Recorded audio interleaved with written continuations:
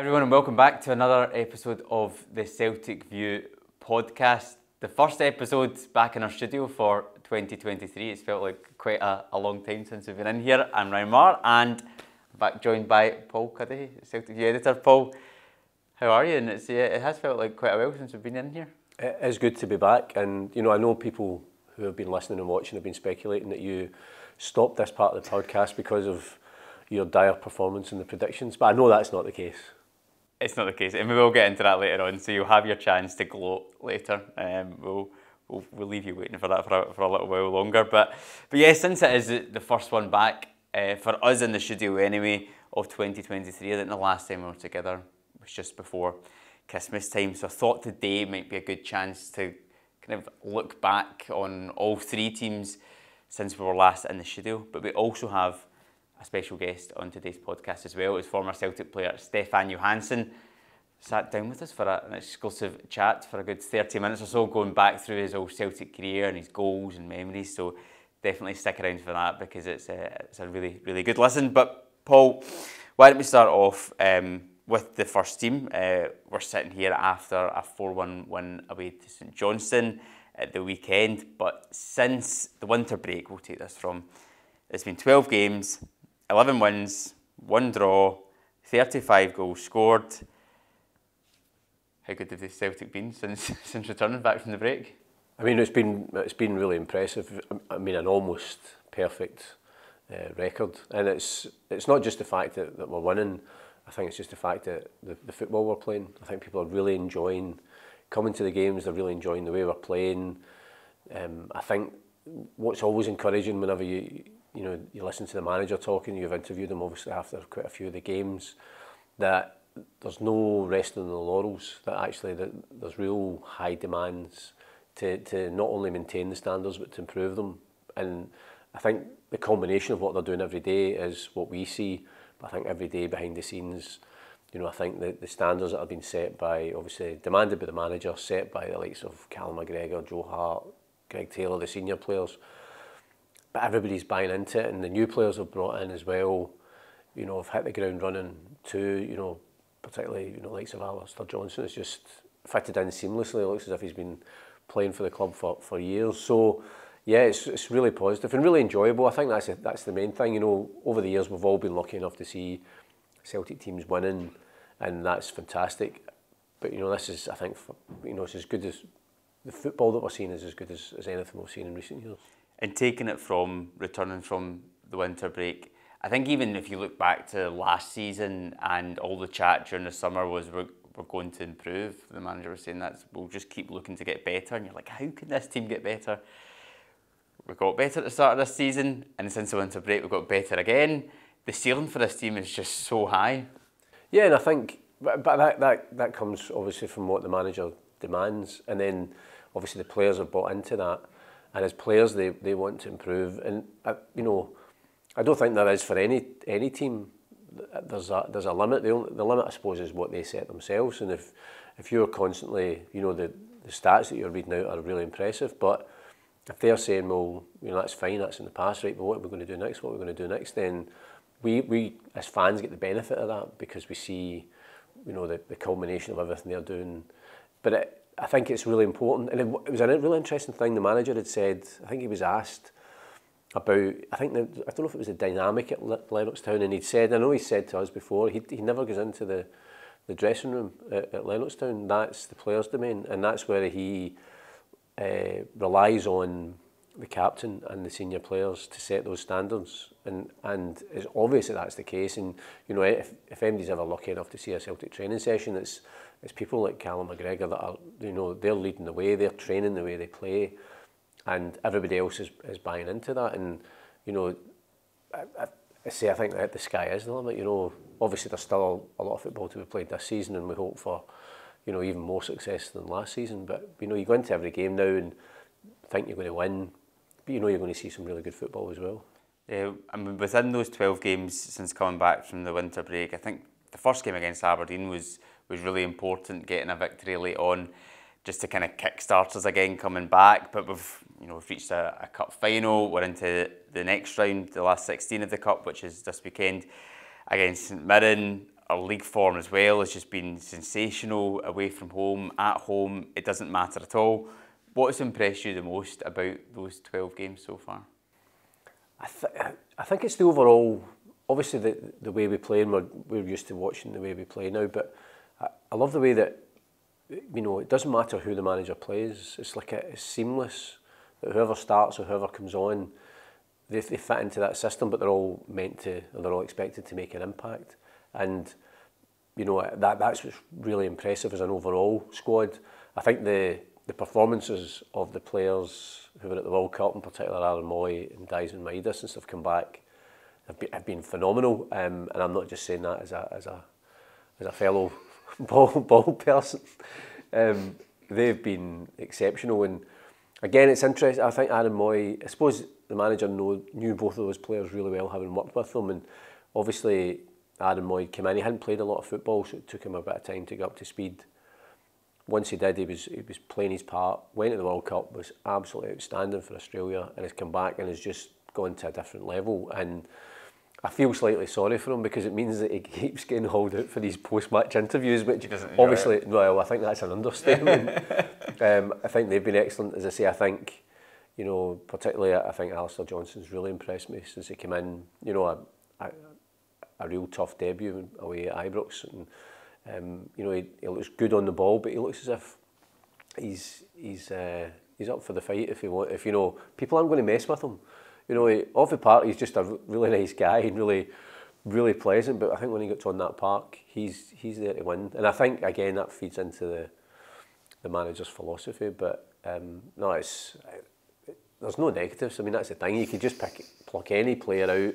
Kyogo's form, Hatate, you know, Jota's just hitting this rich vein of form as well. The defence is, you know, so solid now. You know, it's all good. Yeah, and I was going to say, you were talking about the players in the team, Maeda and Moy, and sticking up for them because they're both. I was going to stick up for the guys with there, like Hatate and Kyogo. But as you said, it's just been, there have been so many positives, because my next question was going to be what player has impressed you the most? But it is actually so hard to pinpoint one, because you start talking about one, and Aaron Moy, who has been sensational. He was amazing against St Johnstone at the weekend. That goal was just, I was sitting in the stands, and that way you start laughing when a goal goes in, because it was so good. But then you start saying him, and then you start talking about Kyogo and the goals he scored, and you're like, oh, what about Hatate? And then what about It's every player in the team. It's just been absolutely on top of their game, which is, it's amazing to see, but it must be such an amazing position for the manager as well. Absolutely, yeah. Because again, I remember, I think when at some point earlier in the season, when everybody was getting back to full fitness, and it was that cliched question, does that give you a headache? And he said, no, the headache is when you don't have enough players to choose from. That actually, it's a good thing. And I think, you know, it's the culminations. The game is the culmination of everything they do every day, but it's what they're doing behind the scenes, which is making it so good, that they're obviously, the standards are so high, they're pushing themselves, the way they're training. And I think it's interesting the way that we utilise the squad because of the intensity that we play at. And then you're bringing maybe three. I think I sometimes feel sorry for the opposition when you see, you know, just for argument's sake, you'll see, you know, David Turnbull, Matt O'Reilly and Leila Bada lining up to come on, and you're thinking, I mean, they could easily start. There's no, you know, all it does is continue what the starting 11 had, and it's such a good position to be in. But I think probably for me, because as fans, I think you can get carried away a wee bit, and that's only right. But I think what's really good is that, you know, this team under this manager don't do that. That, you know, Sunday was a really good victory in a really tough pitch.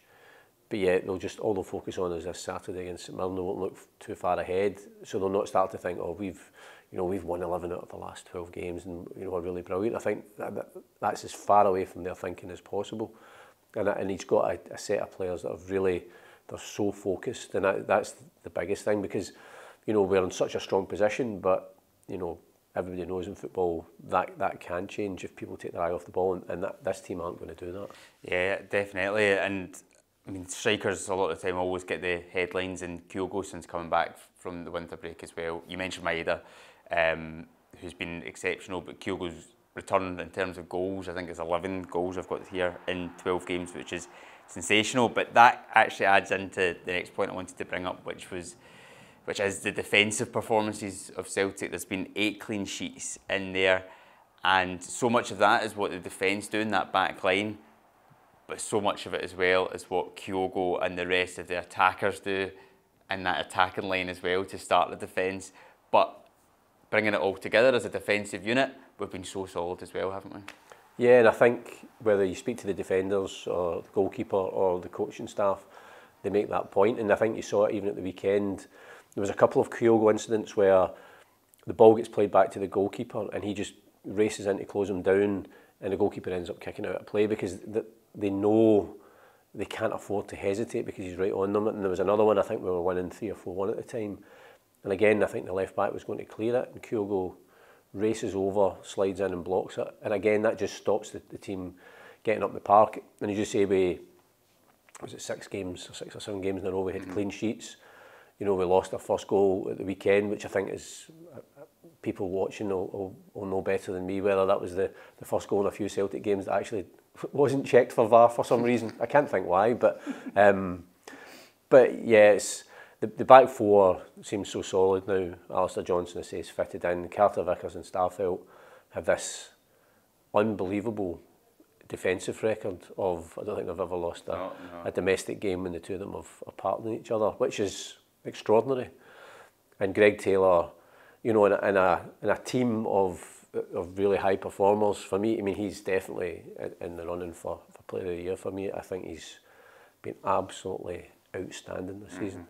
And at times in the game against St Johnstone on Sunday, they did put us under pressure and we did have to defend our box, but they just all stood up to it. So it's been brilliant to see. Another point I wanted to mention was, which we kind of touched upon, the new signings.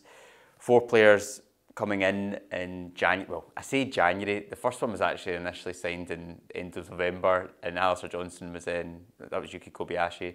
Alistair Johnston was the start of December, so it feels like a long time ago since they were announced. But they've all made minutes. They've all had their first appearances in January. What have you made of the ones that have played a lot, and in terms of maybe like Tomoki Iwata and O as well have come off the bench a couple of times? Have you seen much in them and about what they can maybe do going forward? Yeah, I mean, I think certainly with Alistair Johnston and Yuki Kobayashi, I think the benefit they had was training with the team for 4 or 5 weeks before we even started playing again. So that in terms of how we want to play and the tempo we want to play at, they were right up to speed, which is why when the two of them come in, they just slotted in effortlessly. And Kobayashi, you know, can probably consider himself unlucky because, you know, he didn't put a foot wrong in the 2 games. But to the point we just made, that partnership of Carl Starfelt and Cameron Carter-Vickers is just exceptional. So, you know, it's difficult to, you know, usurp either of them. I think the other 2 players, it's just, you know, slowly but surely, you know, the more they're training and the more the manager just introduces them into the team. He obviously, again, he knows them and he knows what they're like. We've seen wee glimpses of him, and he's obviously desperate to get his first goal. He was really unlucky when he spun Considine at the weekend and was brought down, because at least he'd have got the shot off. But again, he's only had a handful of training sessions. Iwata is quite an interesting one, because obviously he came to Celtic on the back of a really impressive season in Japan, and when he's come on for Callum McGregor. So again, it gives the manager, there was a game, I think maybe in the Morton game, with the option of taking the captain off and bringing someone in who could just anchor that midfield. And again, he looked really confident on the ball. So I think, you know, all these players aren't going to immediately come straight into the team, but then they become part of that squad, and when they come on, they're expected to make an impact. Yeah, the funny thing about O in the games so far when he's come off the bench is you can tell Celtic fans don't really know what song to sing yet. It's like we're going through quite a few different options, and because there's so many possibilities with his name. So I'm actually looking forward to the fans sticking to one song that we can all get behind, because there's so many different ones going back and forth at the moment. But yeah, as soon as he starts scoring goals, I think with a name like that, we're going to be hearing plenty of them as well. And then that leads us now into the next sort of, it's not really half the season, but the next third of the season. We've got St Mirren at home in the Cup, then got a league tie before the League Cup final to close out February as well. So this is obviously that stage of the season where the awards are handed out, but it's a really exciting part of the season for Celtic because we have been performing so well and we keep getting stronger, and if we continue to do that, then fingers crossed and touch wood, we're going to have a lot to celebrate. Yeah, I mean, I suppose every game and every month's important, but certainly this month with the first trophy up for grabs at the end of the month. And as I say, as fans we can look ahead to that as we do, but I know that the players will only be focusing on the St Mirren game, and then obviously we'll have a game against Aberdeen at home as well, so before they start to think about the cup games. And again, the manager touched on it, the fact that we haven't had too many midweek games is beneficial because it allows them to spend a lot of time on the training pitch working on various things with the squad, and I think that's a real benefit as well. Yeah, definitely. Now let's give you an interview with Stefan Johansen, and after that we'll look at the B team and the women's team. So Stefan Johansen won a couple of league titles at Celtic, won Player of the Year in 2015, scored plenty of goals as well, and he sat down with us to look back on his time as a Celtic player.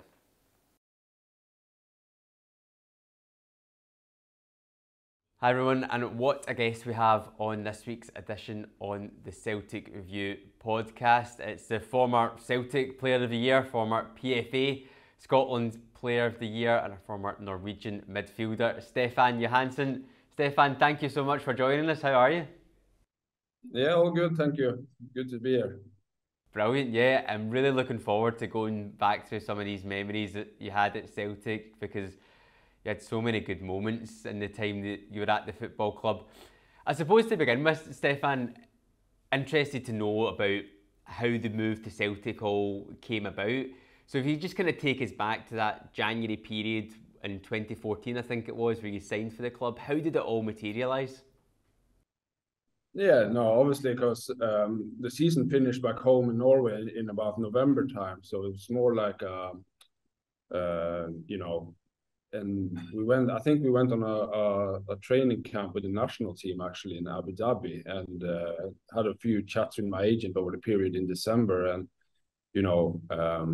Celtic got mentioned, and me and my wife had a little chat, and then there was only one really option then, and then everything went quite quick, and I knew Celtic was a big club, but then I flew out to Glasgow, and then you realize how big of a club it was, because I didn't expect like all the cameras and the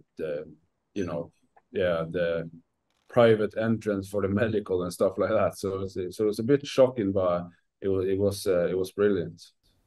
Yeah, because from where you'd come from before, you were at Stromgodset where you'd won the league title, Bodo Glimt before that, and I was fortunate enough to go over to Bodo in February last year and see what that was like. So to go from those venues to then 60,000 at Celtic Park and this club, what was that transition like for you?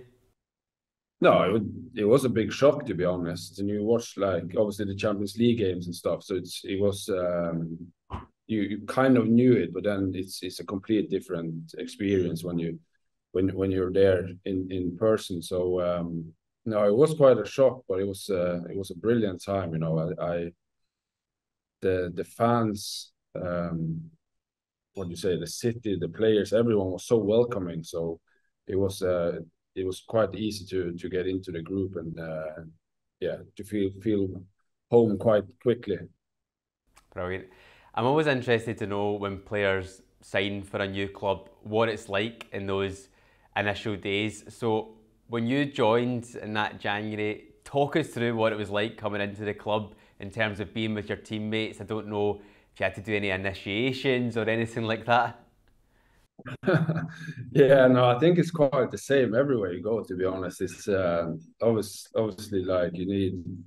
I didn't know many of them before, but obviously Mickey was Swedish, so I kind of I knew he has been in Rosenborg and stuff, but it's quite you get stuck in a hotel because obviously you don't have a flat or anything, and then it's literally training and go back to the hotel. So, but when I came, I said everyone was quite friendly, and And then yeah, first home game, I think it was the first away game, we got to sing a song. So I chose the Norwegian national anthem, so no one could understand what I was saying. Was everyone just kind of looking at you when you were standing up there singing, just completely bemused at what you were singing? Yeah, it's not nice. It's not for now. I don't like it, but it's one thing you got to do for a banter. So that's all right. Like everyone's got to go through it at one stage of their career. I actually wanted to ask you about Virgil van Dijk later on, but since you mentioned him there, you two seem to have quite a close connection. But when you first came into the club, we all see the success that he's had, probably one of the world's best defenders. Could you tell from that first moment that you saw him that he would go on to be the player he is just now? Yeah, I think everyone could see it because I think, yeah, as a player he was unbelievable. Like even back then, obviously he's progressed a lot since then as well. But you could see he was a top player already then, and it's just a matter of time for him to move in to be one of the best in the world, I think. And he's worked hard for it, but the talent and everything has been there. So I think everyone can agree that they saw that quite early with him. Brilliant. So you've joined the club. You're starting to settle in on the park. Settling in off the park in terms of life in Glasgow, what were those kind of opening few months for you? I'm sure you got to have a chance to try all of our local delicacies and our food and live our Glasgow weather. So how did you find that time?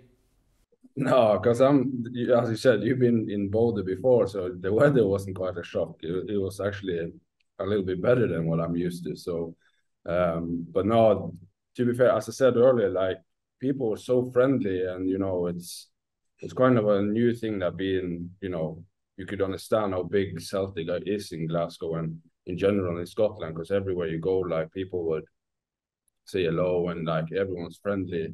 So it was quite a shock.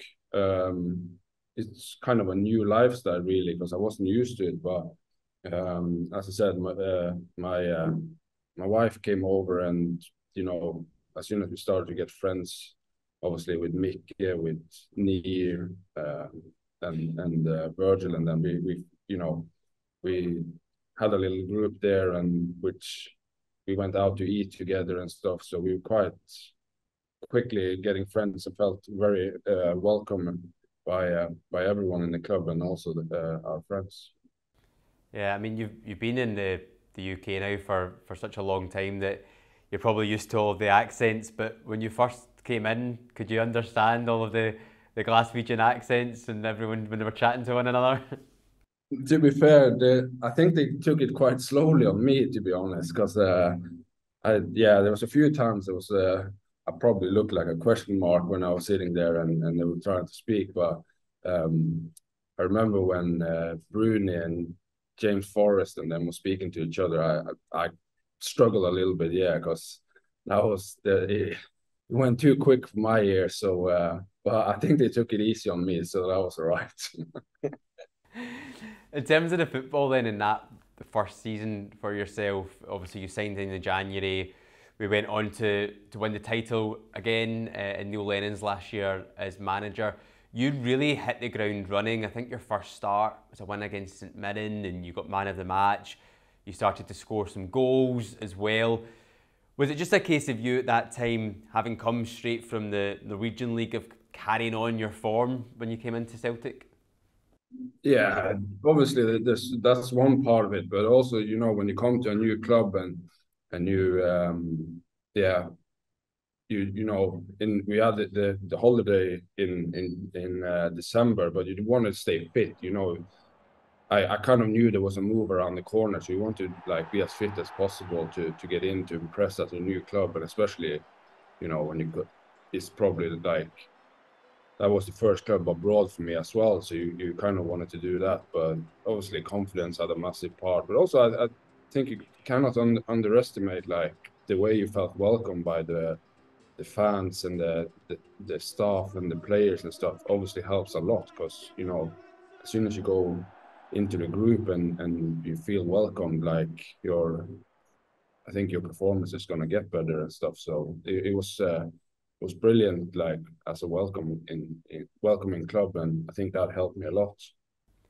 And a perfect way to top off that season by winning the league. I think you scored in the game against Partick Thistle away where we clinched the title. Just tell us about the celebrations and your memories of that league title, because I know you won the league title with Strom Godset and Ronnie Dyler stripped his pants, so I don't know if you were expecting Neil Lennon to do the same at Partick Thistle. No, Lenny was good, to be fair. Like he was a great character, and obviously a good manager and stuff. But there's something, when I came to Celtic, you kind of felt quite quickly that winning is in the culture there, and that's it's a big demand there. And obviously on the day when you win the title, there's nothing better. You go out and celebrate, and a good time with the. I obviously was there just for half of the season, but in another way, to win my first trophy in Scotland was quite big. So that's a day I will never forget. So it was a brilliant time, and it's, as I said, winning is just in the DNA of Celtic there. So you kind of had to learn that quite quickly. So then into the next season, so your first pre-season with the club, it was a campaign where you were in amazing form, you won all the Player of the Year titles. But that summer, obviously Neil Lennon leaves the club, Ronnie Dyler comes in, your former manager. What were your feelings like when he was coming into the door? I imagine all the players were coming up to you and asking you lots of questions about him. Yeah, no, it was so like we went on a vacation that summer, and I think it was, if I'm not wrong, I think a few representatives from the club and stuff phoned me and asked about him, and I was quite honest because me and Ronnie had quite good success back home in Norway, and I thought like he would be a very good fit for Celtic. And then obviously the deal got done, and people will always be curious and stuff. But I think, to be fair, I think they bought into what he wants to. He wants to play attractive football and offensive football. And I think the players realized that quite quickly. So it wasn't really much I could say. Like, I think when a manager comes in, like he speaks for himself, and he needs to get his ideas into the players' head. And I think he did that quite quickly.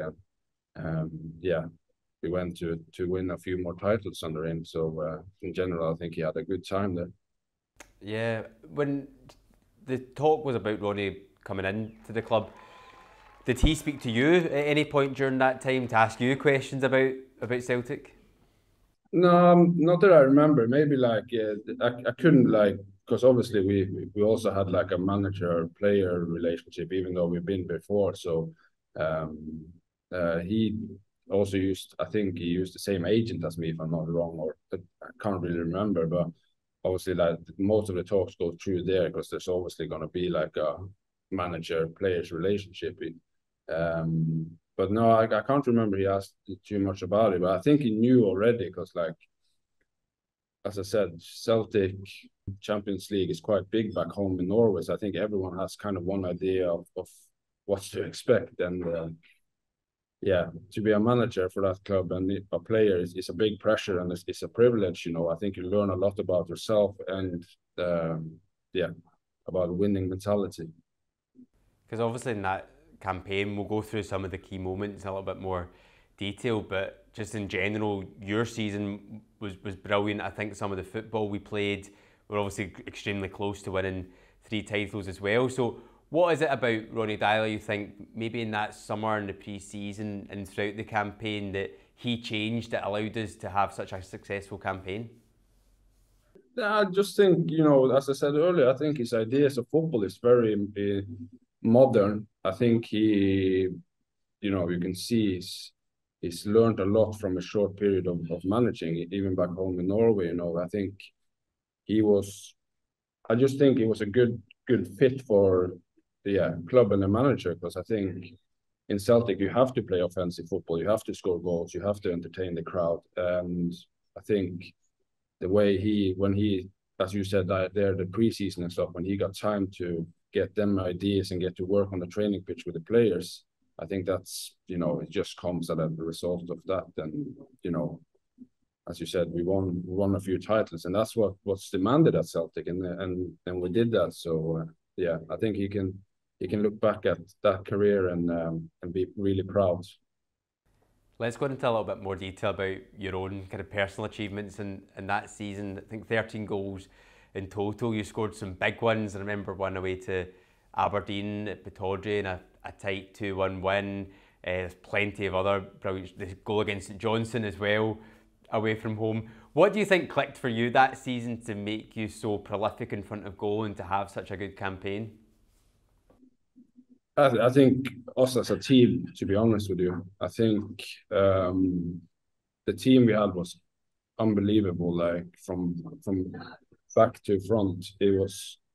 I knew we were always going to create chances. I knew we were always going to control games. So it was kind of just having a little look and speaking with the manager how I can be more effective in there's one thing about obviously creating chances, but at the end of the day it's your goals and assists, and you want to contribute to the team with that. So that's something I had a look at, and try to be more effective in that role, and we managed that quite well. So it was a brilliant season for me personal and as a team as well. So it's something I'll never forget.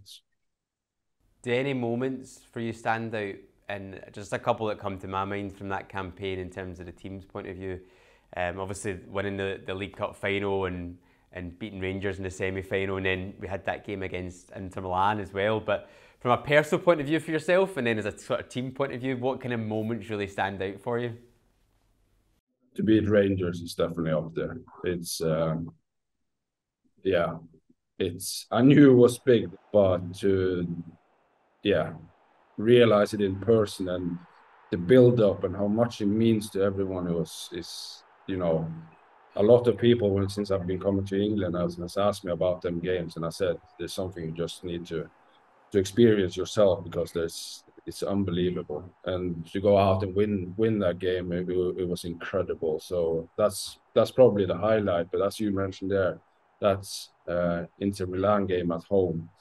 The atmosphere was it's when I get asked about it, it's gives me goosebumps, because it was unbelievable. So I put them two highlights. Obviously, winning titles and stuff is what matters, and things like that. But if you were to choose two games, I would go with them too. Can I ask about the game against Rangers in the semi-final? You were mentioning it there about sometimes you don't actually really realise how big these things are until you live in them. So for yourself, like in the lead up to a game like that, maybe the week before it, was it just a real eye opener for you? Was there anything that you kind of can remember from those weeks?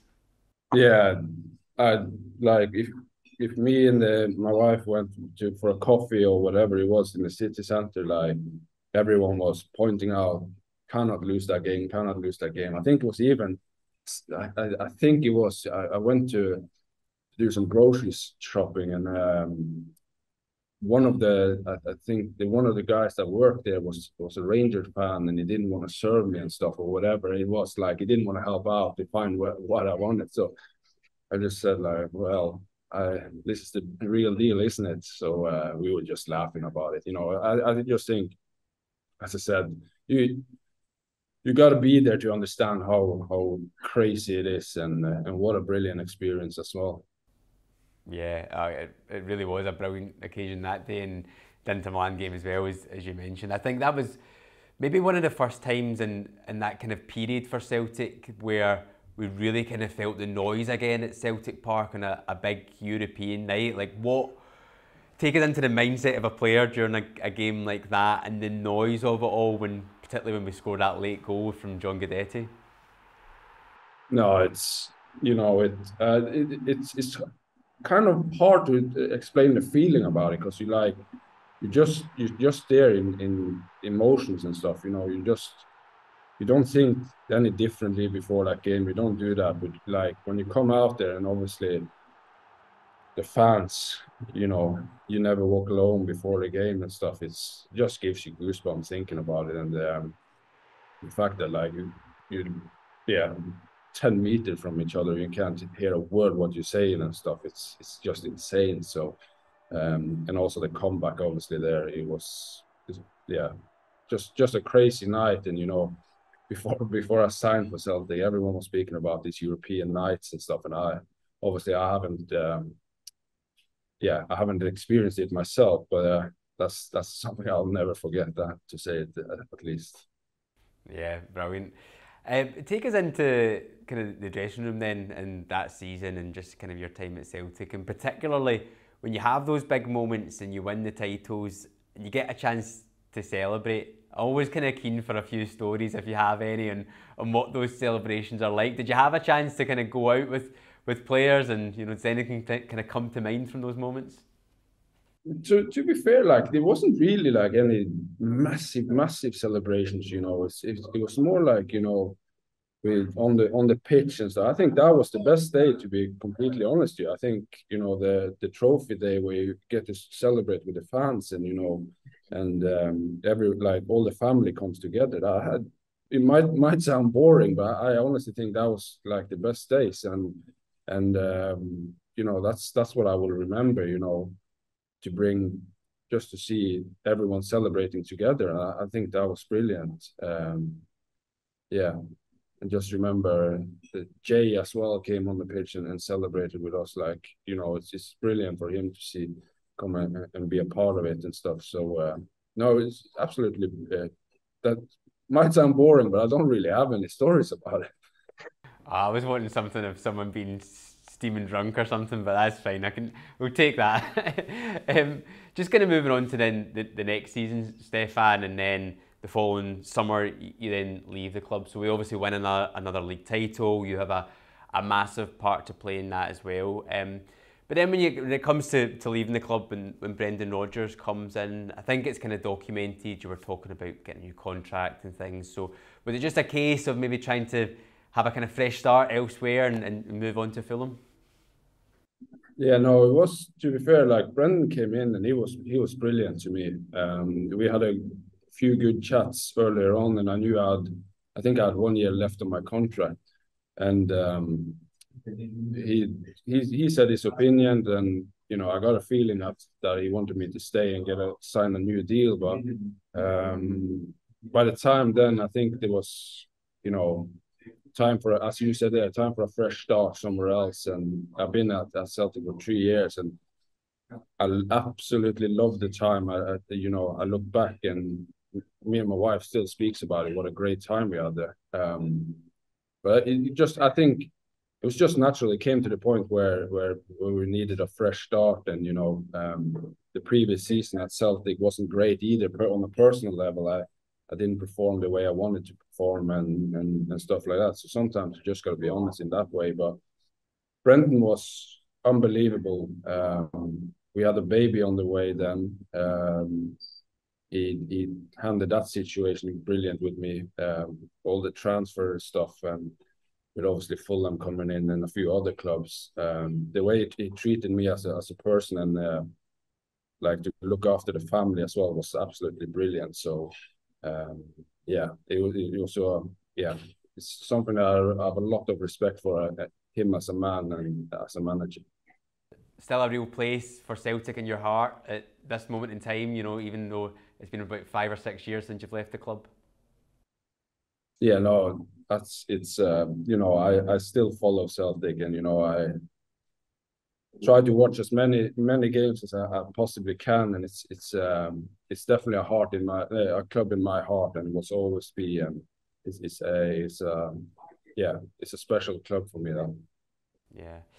Just a few other questions about your time after Celtic, and then we always end when we've got guests with some quick fire questions. Just for your time from Fulham, one player who we now have at our club, Matt O'Reilly, who you would have played a couple of games with as well. Just interested to know a little bit more about what Matt was like when he was coming through at Fulham, and again, was he a player who you really thought could go on and kind of make that step to a club like Celtic? Yeah, Matt was really good. Great kid coming up through the Fulham ranks, and I think you've seen in training his qualities was definitely there. But his work ethic as well was brilliant. You know, as I said, top guy, which worked his socks off every time he had the chance. And that's probably a little bit the same as me at Celtic. I think he needed a new fresh start in Fulham because he was a little bit in and out of the first team and stuff. And then to to go to a club like Celtic, it's it's obviously massive. And I think he's when I've watched it, I think he's done brilliant. You know, and I'm not surprised because talent is there, but like top guy in general. So I'm very happy for him that he's succeeding there. Yeah, he's doing brilliant at the club as well, and the fans have really taken to him. Another question, doesn't have anything to do with Celtic, but you're the first person I've ever spoken to that has played with Erling Haaland, and from a personal point of view, I always want to know a little bit more about what he's like, because he seems like an absolute machine and scoring goals constantly. Like, is he? People always say, is he actually human? Like, what is he like when you train and play with a guy like that? Obviously, like top player, you know, and his physical attributes is incredible. But like he's got the full package. His finishing, his power, everything about him like just stinks of goals, and you can see that like from early stages. And I think he's developed his game. I think he's got a lot better in obviously using his strength and stuff. And when you have players like De Bruyne and the boys around you, you're going to get chances. So I'm so happy for him. But again, top guy, good guy to have in the dressing room, definitely. Likes a bit of banter as well. So no, I can only praise him. And it was only a matter of time before he took the big stage as well. So he's there now and he's doing his thing, and he's a brilliant guy. Yeah, and unfortunately Norway are playing Scotland in the next qualifier, so we have to deal with that. Yeah, we'll see. Hopefully it's on fire then. No, I mean, I'm pretty scared about that, so we'll see how it goes. Stefan, what we do to end when anytime we've got a guest on is to go through some quick fire questions. So you can answer them as quick as you like. You can, if you've got a story, go for it. So we'll run through some of them just now. So first of all, what was your favourite goal you scored for Celtic?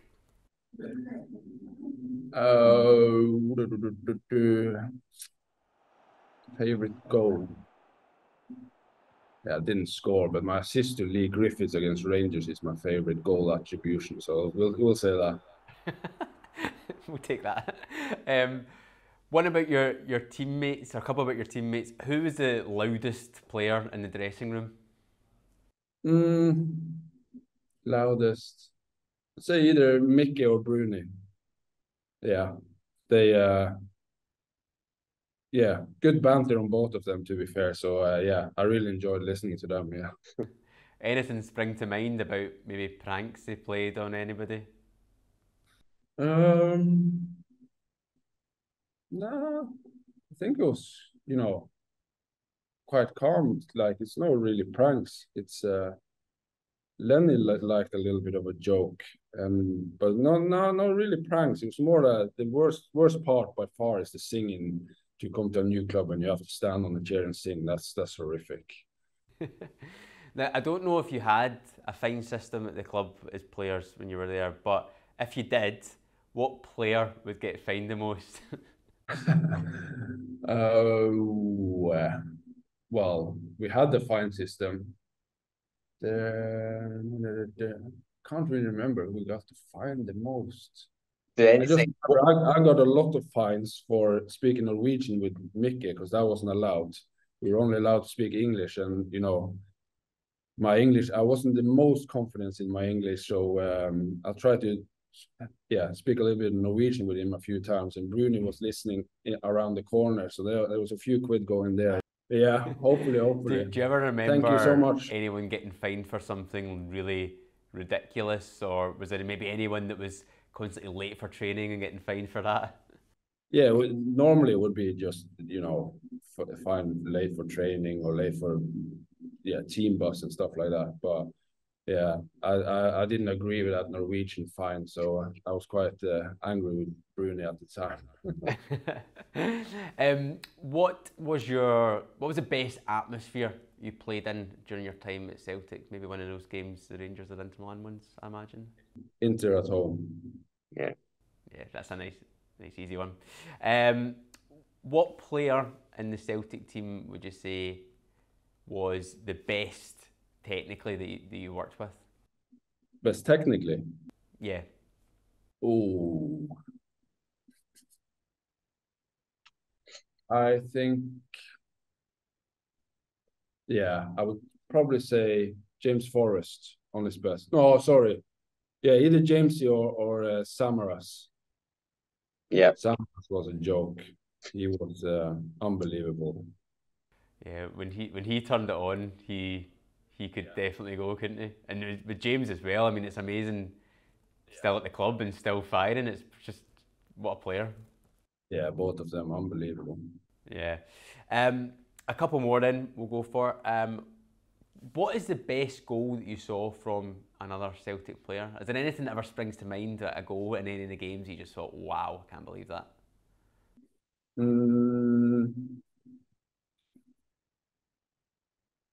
Yeah, I actually think I remember it because I think it was one of my first game, or even my first game away, and Virgin was hitting a free kick, I think it was. So I didn't expect that from the centre half. Like he put it top bins, and I was like, hold on, he's a centre back. So yeah, I was quite surprised with that. So I'll say that, yeah. Yeah, I think that was the game away to Hibs, wasn't it? Yeah. That's right. Yeah. Yeah, I know. I'm actually surprised I've not seen him hit more free kicks since he's left because he scored a lot for us. He was brilliant at them. He did. Yeah, he did. So no, I was a bit surprised with that. And finally, Stefan, what's your favourite memory from your time at Celtic, or what's the one thing when you just think of your time at Celtic that you remember so fondly? As I said earlier, Rangers game definitely the biggest highlight as an individual game. But in general, trophies, it's something I'm very proud of to achieve, to win that many trophies in such a massive club. It's that's in general what football is about. And then to manage to do it is another thing. And look back at my time at Celtic was brilliant, and I'm very happy and very proud for all the things I managed to achieve there with the team. Yeah, so many brilliant memories and brilliant to go back through them all. Stefan, thank you so much for taking out the time to speak with us in the Celtic View podcast, and all the best with the rest of the season at Queen's Park Rangers as well. Hope you can kind of push for that playoff. Yeah, hopefully. Thank you so much.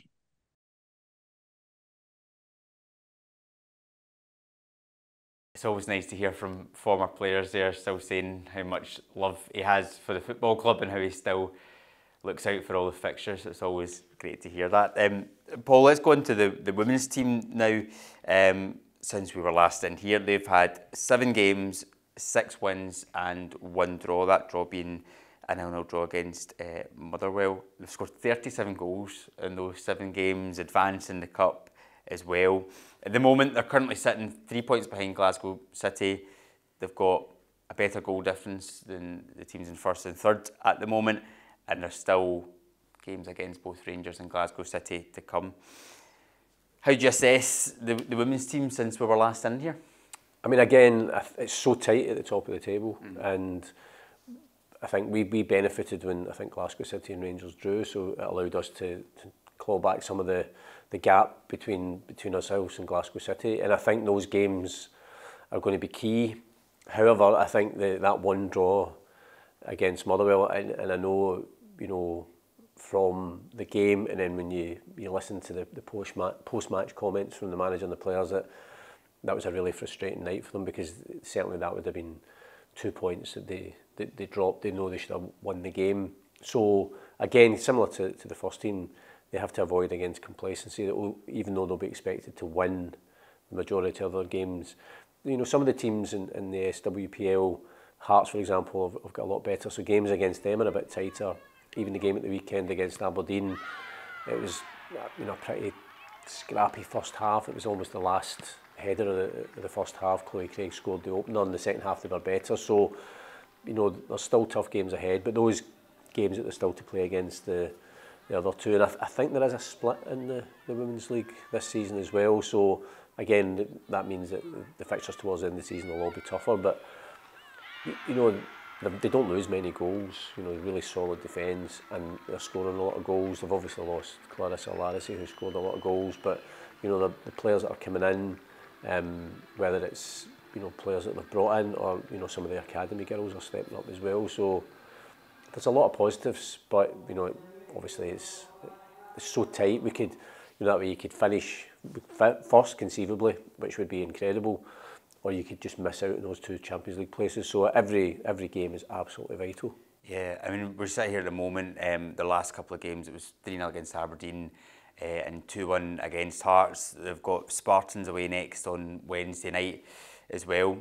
But in terms of the progression of the women's team, considering last year where they showed in any one-off match they can beat anyone in Scotland, having won both cups, which was such an amazing achievement. But the consistency maybe wasn't there as much in the league. And speaking to people within the women's team at the start of the season and pre-season, the one thing they mentioned was we need to have that form we showed in the cups and have it consistently throughout the season. And as much as I know that draw against Motherwell was really frustrating for them, being just 3 points behind, being in second place with those big games to come, shows that consistency has been there this season, which is a real positive for them. Yeah, and you can't, because it is so tight at the top, and the other teams don't drop many points either. So I think that was where the frustration with the Motherwell game came in, because it was a game that they should have won. But as I say, the game against Hearts was a good one. We were the first team to beat Hearts at the Orium through in Edinburgh this season. So again, that shows how difficult they are. I think they're fourth at the moment. So yeah, I mean, I think you can tell that the confidence is high, but they know how tough it will be. But as you say, on any, you're almost not quite looking at those games as one-off cup games. But we can beat Glasgow City. We can beat Rangers. We have. So there's no reason why we're certainly still in the hunt for our first title. And in terms of individual players, since coming back from that winter break, last summer we lost Charlie Wellings and people were looking at how we're going to replace those goals, and Clarissa Larissy stepped up. Clarissa Larissy then leaves in the winter. I'm saying, who's going to step up and score the goals? And Amy Gallagher has probably been the one that stepped into that role. She scored 9 goals in those 7 games as well. Is there anyone else in the team that's really impressed you? Because for me, she's been the one that's really has impressed me in going in there and getting the goals. Yeah, I mean, I think she's been a really good signing actually since she joined from Hibs. And I always think, I'm sure she's probably she won't be sick of people saying she's Patsy Gallagher's great granddaughter. But I think that's what an impressive Celtic pedigree.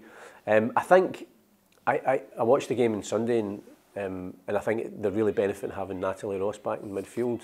I know her and Lisa Robertson wasn't playing at the weekend, but their experience I think is absolutely vital, because it's such a mix of youth and experience. So I think it was Claire Goldie made her first start as an academy girl. She'd come through the ranks, which again I always think is really encouraging for the young players that are coming through. We've seen it with Tyree Burchell as well. Just players who have been playing with the academy, but they're getting that chance. They're training with the first team, and then she set up Natalie Ross's goal. But Natalie Ross is such an experienced player at the heart of the midfield as well. So I think it's good having her back. She's had problems with injury in the past, but it's a real positive for us. Yeah, let's hope that they can keep that form going and hopefully have some more medals to celebrate by the end of the season. Let's move on to the B team. Now, they also had their own winter break in December. They came back with that 5-2 victory at Celtic Park in the derby. Since then, so it's been 9 games since they've returned. They've had 5 wins and 2 draws, and they've been mixing between the Lowland League and the Premier League Invitational Cup as well. They're currently sitting 4th in the Lowland League at this moment in time, but they have played less games than the teams that are all ahead of them at the moment, and they were sitting top only a few weeks ago. So again, same question. What have you made of the B team since they've returned? Well, I think that game here when they beat Rangers is obviously just in terms of confidence, because I think last season, you know, we played a derby game here and it didn't end so well, and that would have been a real downer for them. So I think just the fact that we won and won so convincingly, that's a great springboard. I think certainly towards, before the break, I think we spoke about it, the fact that the benefits of playing in that UEFA Youth League, or playing at a higher standard, and how they were translating that into their league form. As you say, at the top of the Lowland League, it's so tight. Obviously, we can't get promoted, but at one point, you know, we've been top, Rangers have been top, there's been other teams that have been top as well, and they've obviously got aspirations to go through the pyramid. So, you know, we're certainly competing at the higher level, and I think playing in that international cup, you know, we're playing the likes of Leicester and Blackburn again. It's a different environment, it's a different challenge. Just even part of that experience of having to travel down to England, playing these games against these top academy sides and competing really well. And I'm sure that's what Darren and Stephen are looking for. That experience then translates back to the Lowland League games when we're playing week in, week out in those games. So, as always, I think when you look at the Celtic team, it's such a young team. You know, there's players there that are, you know, I think could still play under 18s, but the idea is obviously to push them through quicker and get that experience. So I think it's been a really positive season so far for the team.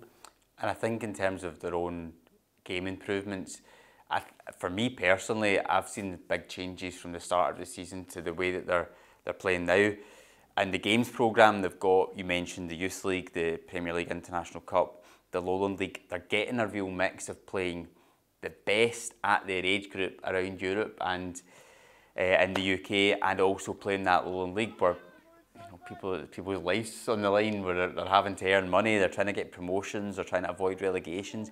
It's a great games programme for them at the moment. In terms of that Premier League International Cup, since returning, they beat Wolves 4-2 away, drew 2 each with Leicester, which was gutting because that was a goal in injury time, and then lost to Blackburn. But they're going up against these teams who are playing against the best in England, and they're not even just matching them. In the game against Leicester, when I was at it, the first half, they played some brilliant football as well, and there just seems to be a really good progression about the team under Stephen and Darren. Yeah, and I think that was part of the idea of the restructuring, to get, and we've spoken about it before, to get the B team mirroring what the first team do, because, you know, we've seen it with Bosun Law, for example, and Rocco Vata, you know, both training with the first team but then also playing with the first team. But it's because what they're doing at B team level in terms of their training and then the way they're playing mirrors the first team. Obviously, it's a big step up. But the fact that they're, you know, players like that are actually training regularly with the first team helps them. And again, similar to what we're saying about, you know, some of the academy girls coming through and playing for the first team, that's a real encouragement for the younger girls in the academy. You know, when the B team see some of their teammates training with the first team, travelling with the first team and playing with the first team, that's got to be an incentive, because it shows that the manager is aware of what's happening in the B team. So there's that kind of connection now with the coaches across both sides, because ultimately what the B team and what Dan and Stephen are doing is to, you know, produce players for the Celtic first team. That's the ultimate aim. And you know, as a fan, and I think over the years it's always been the case, the more homegrown players that you can bring through, the better, because you love all the players that play for Celtic, but there's something, you know, about the likes of Callum McGregor and James Forrest having come through the academy and making it into the first team and becoming first team regulars. That's always been part of the kind of the dynamic of Celtic of producing their own players. Yeah, it's ingrained in the club, isn't it? We've always had, it felt like we've always had someone in the starting 11 that have went through that journey, and the fact that you've got both of Stephen and Darren themselves that have also went through that journey, they're the best people to be in that position to guide these young players for this next step in their career and to try and get them into that first team as well. And we've heard the manager in recent weeks talking about the B team and some of the individual players. We've seen contract extensions for a lot of them. Matthew Anderson's, Bruno Davidson signing his on Monday as well. So there seems to be some good excitement around the B team at this moment within the club, and they're showing that on the pitch as well. I wanted to ask you as well about individual. We talked about in the women's team about players that you maybe looked at and thought recently that performed well. my shout would be, again, because it's a striker and it's probably quite easy, but Joey Dawson, since coming back, has been amazing, scoring 10 goals. I think he went a run of 3 or 4 games. He scored 2 goals in each game as well. He's been so impressive. Is he one that stands out for you, or is there anyone else? Yeah, I mean, obviously Celtic fans will remember him playing against St Johnstone. Was it Boxing Day last year? It was, yeah. When we were kind of decimated by injuries, so and did well. Almost scored. It was like it had one cleared off the line, which for me I'd probably still be thinking about. Yeah, but I think, you know, I any time I've watched the B team, I really like Matthew Anderson. Actually, you mentioned him there, and I think he's still the captain. You know, this season. I think he looks really good on the ball, but I think sometimes when you look at the younger players, it's just a kind of their demeanour, the way they carry themselves on the pitch, the way they are, not only with the ball, without the ball. And I really like the way, as I say, when I've watched him playing, I like the way he seems to be and conducts himself on the pitch. And you know, I'm really glad that, you know, he's obviously extended his stay and getting hopefully taking that next step. That again, he might be one of the ones that's in the next year or so wanting to push forward and be training more regularly with the first team and ultimately trying to get in the team. Yeah, the great thing about watching the B team this season is that if you watch the first team and you enjoy what you see there, you pretty much get a carbon copy with the B team, because they try and play the exact same way, they play with the same energy and try and play with the same intensity as well. So it's just, you know, you get 2 batches of Celtic in one, so it's brilliant. And again, they've got Stirling Uni away on Wednesday and then Bo'ness away on Saturday in the Home League as well. So hopefully a couple of victories there. So to end on, we usually always end in a predictions game. I'm going to tee this up for next week because we've not got a fan involved for this week's edition. What we usually do is that we'll go up against each other. We pick 7 fixtures for the week ahead and we get you involved as the fans, and each week we get someone else different to go up against us as well. So basically this is a call for action for the next couple of weeks to get some more fans. I was toying whether or not to bring the predictions games back, because you're sitting top with 48 points, the fans have 41, and I'm in 38, and I've had no joy this season. You can't abandon a competition halfway through. I know. Through the season, just because you're not going going to win it. Isn't it? Exactly, the whole competition. I'm a bit of a sore loser, so I really was considering it all throughout January. But yeah, next week we'll bring that back. So I'll need to get some studying and see what fixtures are going to be looking ahead to next week. But that's us for now, Paul. Thanks very much for joining us, and thank you very much for listening as well. Wherever you listen to this podcast, whether it's on YouTube and Spotify, Apple Podcasts, or in Google, it's on all platforms, so make sure you listen to it there, and make sure you subscribe to the Celtic View channel on all of those channels, and please like and subscribe, and we'll see you again next week. Thanks for now.